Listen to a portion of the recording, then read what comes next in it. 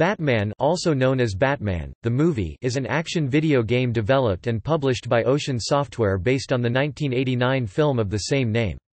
It was released in 1989 for the Amiga, Amstrad CPC, Atari ST, Commodore 64 MS-DOS, MSX and ZX Spectrum.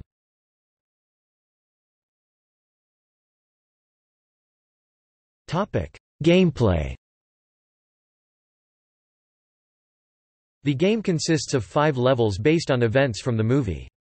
Each stage has a time limit and a health gauge represented by Batman's face turning into the Joker's, with Batman losing a life if he runs out of either. The levels have varying gameplay.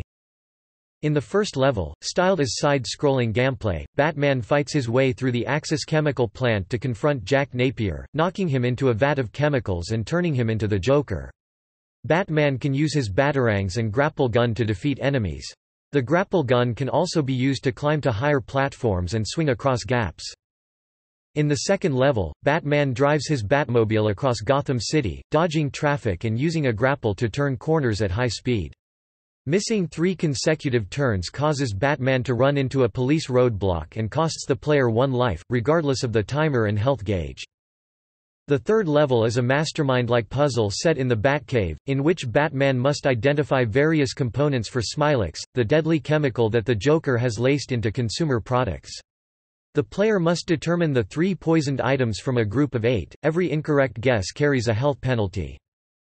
The fourth level takes place during the Joker's parade, in which Batman must fly the Batwing and cut away balloons filled with Smilex gas without hitting the balloons themselves or the floats to which they are tethered.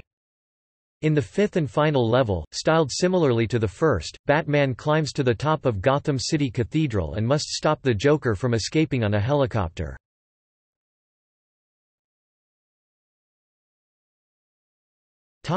Release.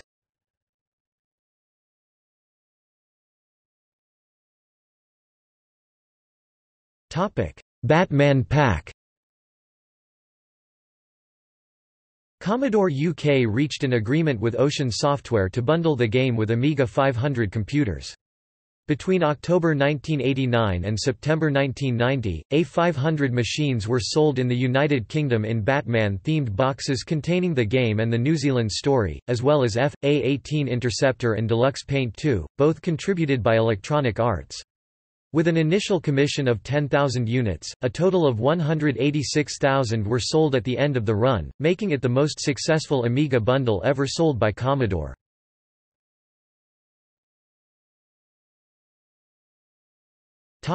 Reception. The game was number 1 in the Spectrum charts for February 1990 and was awarded Game of the Year in Crash magazine.